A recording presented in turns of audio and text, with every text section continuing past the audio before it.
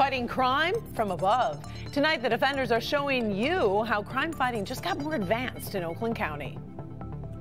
And that's because of a new camera system that is helping the Oakland County Sheriff's Office track down criminals. I have to tell you, Jason, it's really cool. It looks fun. I recently went up with the deputies to see firsthand how it's all done. Tonight, you get a rare behind-the-scenes look. It's a Monday morning, and deputies Bill Christensen and Phil Heckman are headed to work. Aviator glasses on. The local 4 defenders are coming along too.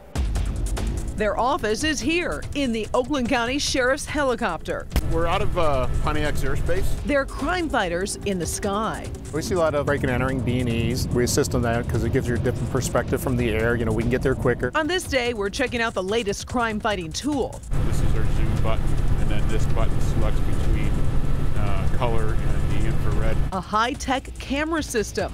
I've got kids that play PlayStation or Xbox.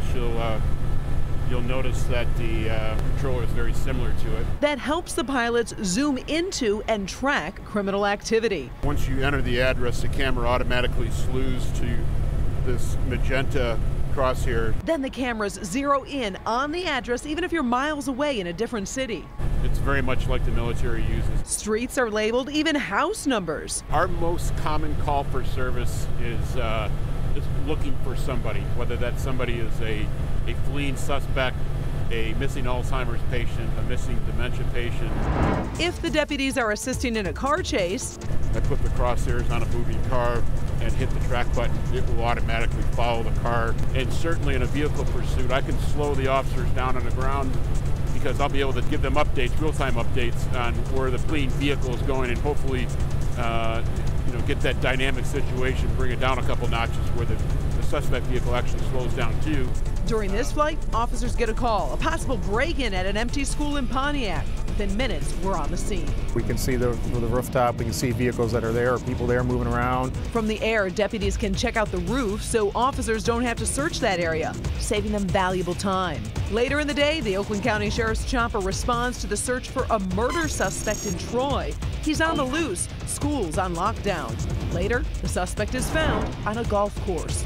We're up here designed specifically to reinforce what they're doing on the ground and help them out.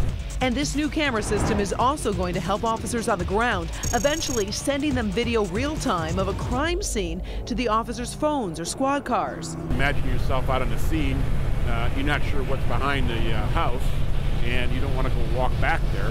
The officer will be able to look at what we're looking at in real time and go, okay, it's safe to go back there. Crime fighting from the sky just got a little more high-tech. The Oakland County Sheriff's Department has 2 choppers flying about 10 to 20 hours a week on average, but they are definitely working hard and really making a difference in responding to these scenes. Changing the way they even go about law enforcement. I mean, if you don't have to go charging around the back of a house or of a building and knowing what's there. You know what you're going into. Right. You can lower the speed for police chases. I mean, they're doing some great stuff. Much safer. Very cool. Plus, it was a cool assignment. Yeah, people are already asking where you got those glasses. I can't tell you.